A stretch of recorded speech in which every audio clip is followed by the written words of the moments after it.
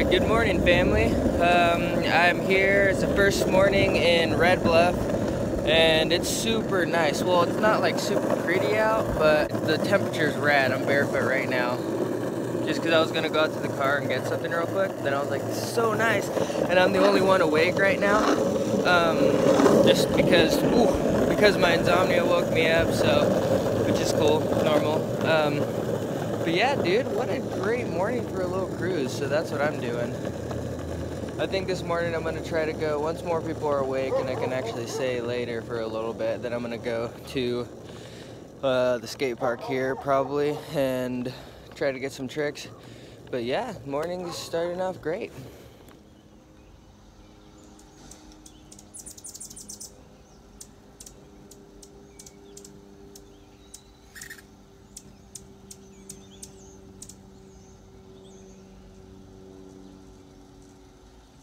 He's not sure about me at all. Or she, whatever. She has hummingbirds commonly come and hang out with her and stuff, so I'm sitting out near her spot where the bird feeder is, and sure enough, here's her little birdies that she feeds. Cute little hummingbirds. Isn't that a trip?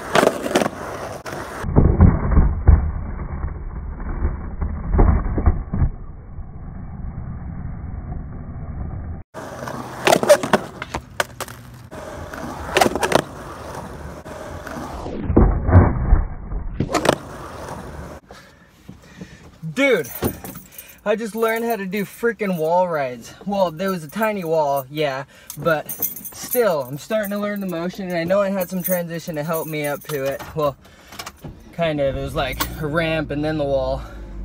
So I don't know if it's not a good transition, if it is transition. Anyways, I'm stoked. I feel like that's a super gnarly thing to learn for me. I figured that stuff was hard. I always think it looks super sick, and I'm like, oh my gosh, that person just did a wall ride. Whatever, dude. If it's a trick alone or in the line, I'm stoked about it. But I just freaking did a couple, and I'm stoked.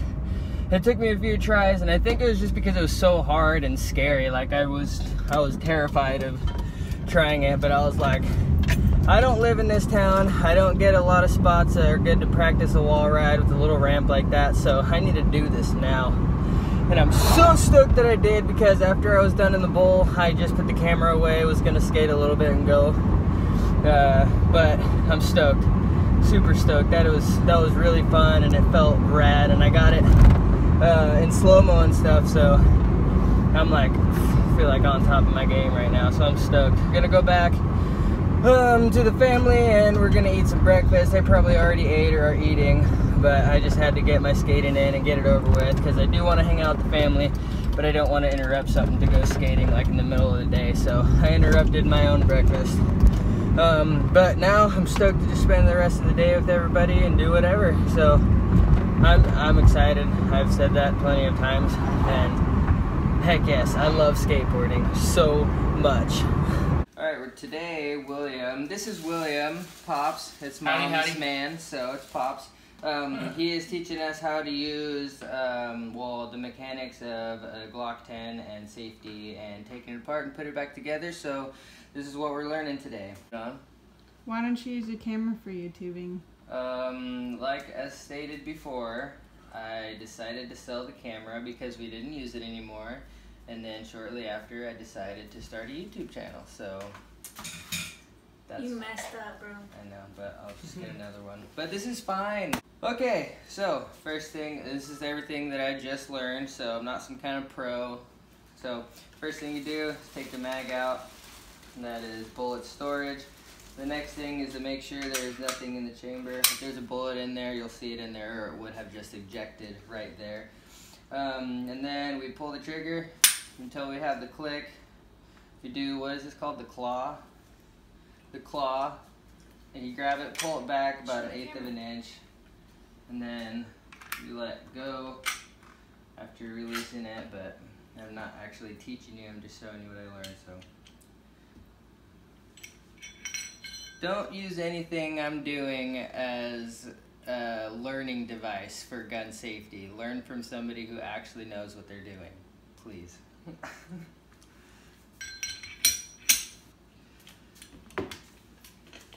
Want to see it?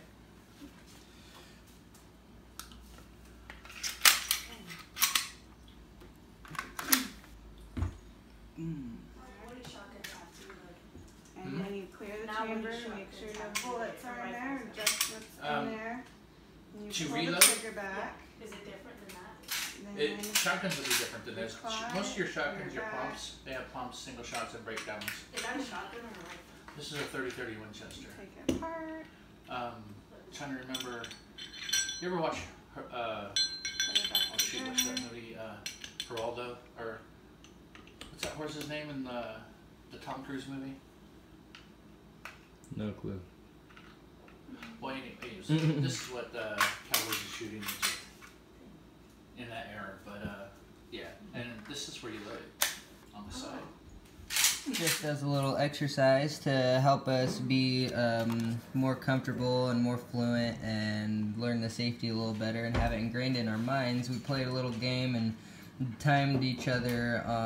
This one's me, Willie, this one's Livy, and this one's Christina. Oh, I just did a handstand. And then we got our averages all at the bottom. It was super fun. It's a good little exercise to do.